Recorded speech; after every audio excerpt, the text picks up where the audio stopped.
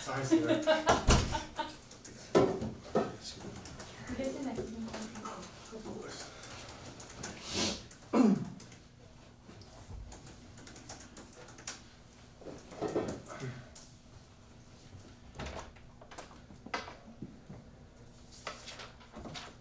Eric, when you're ready. Go, yeah, who are you? Get them. Just take us through the last play exercise. We ran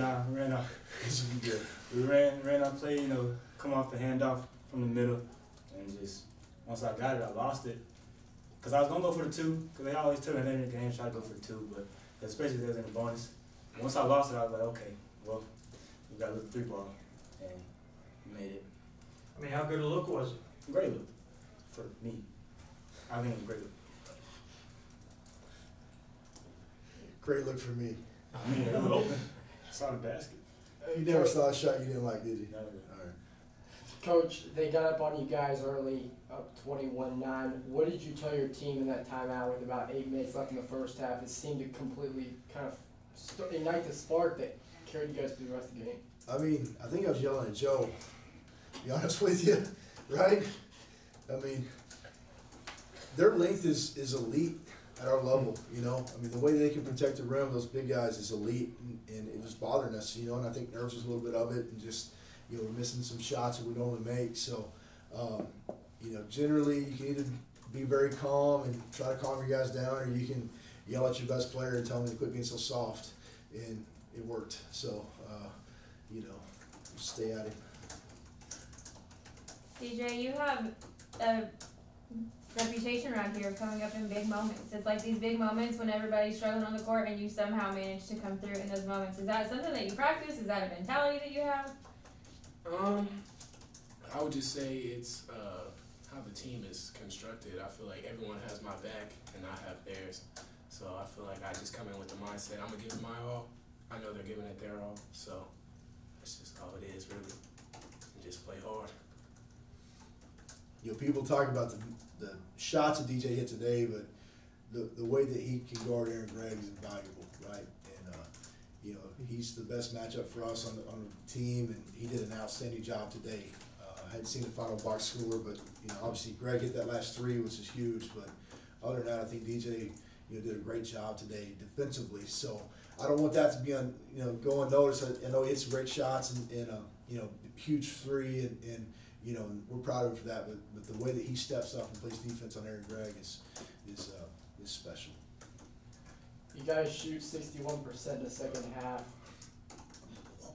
Joe, DJ, what was the key there? What were you guys seeing against ETBU's defense, and what kind of flipped between the two halves? Or was there anything? I mean, maybe we just move the ball a little more, stop being so tentative at the rim, you know. Just going up aggressive, realizing, all right, this could be the last game of the season. So use the God-given gifts that we have. Just try to score the ball. Yeah, just team-wise, we ran better offense. You know, I mean, what Joe's trying to say is that we got to our spots and we got good spacing, and we put them in some difficult situations, having to, you know, guard the different types of guys that we have on the floor. So. They executed very well and really, you know, shared the ball. You know, we had great team shots tonight, I feel like, and you know, hopefully this will carry us in, you know, for the next couple of weekends. You all watched ETBU win a conference championship on your home court. Was there any? Did y'all think about that at all? Was there any extra gumption underneath this game to remind them whose court it is? It sure was. Sarah. He made us watch him cut our nets down. The whole game from start to finish, yeah, we felt a lot from that. Yeah. Now, let me say this. This game tonight was a great showcase for Division III basketball in Texas. You know, it's unfortunate that, you know, we're going to end up with this Texas pod more times than not.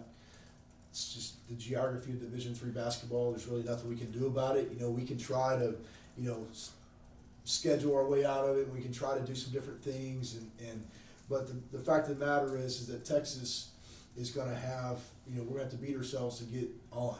And it's a shame that East Texas Baptist, you know, can't also make a run to the Sweet 16 because they're that good, you know.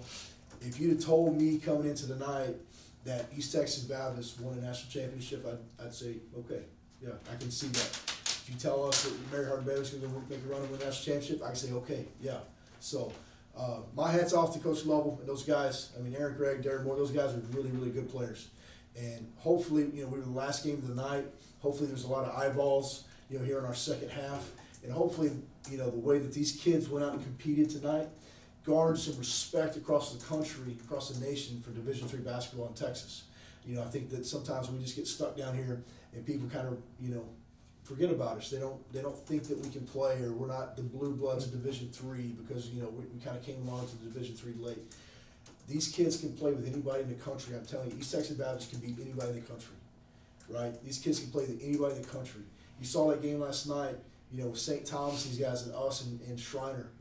These are good teams that can play with anybody in the country. So, I'm not a big, hey, we're not respected guy, right? I'm not going to get up here and bang my drum and demand respect. But anybody that watched that game tonight has to understand that these are two of the best teams in the country.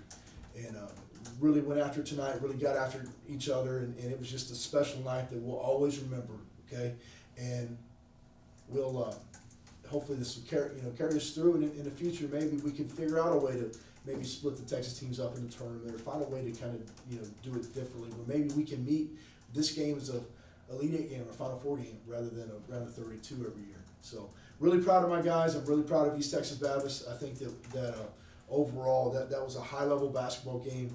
My hat's off to Coach Lovell and his staff and those kids. I mean, they played extremely hard. Every time that we tried to put them away, they just come back and hit a shot. And I just really think that the way the game ended, the excitement, like all that, it's going to be something that's going to be talked about, and rightfully so. So hopefully we can carry this momentum into the rest of the tournament.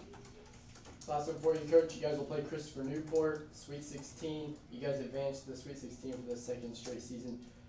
The maturity of this team, how important will that be? Because most of these guys have already experienced that second weekend before. I mean, it's going to be huge. I mean, John Krikorian runs a great program out there, man. They're one of the best teams in the country year in, year out. They're really talented. This is going to be a big-time college basketball game on Friday night. It'll be at Christopher Newport, I assume. Their stands will be full. They didn't get to host the first round because the women had the priority this week. So that'd be a rabid fan base, and I just hope that we can find a restaurant that's going to get me some crab cakes out there. That's what you eat in Newport News, right? Crab cakes. You ever been out there? Anybody look at this, man? I need some suggestions. Campus, yeah, it's nice, huh? Yeah. So hey, we're fired up. We get on a plane on Wednesday and head out there, and it's going to be a high level basketball game. We'll be out there with St. Joe's, who's also very good, and who's going to be our third? Wheaton, right? So all four of these teams could go win a national championship, right? And it's going to be a lot of fun. That pod's going to be a lot of fun. Okay. Sound good?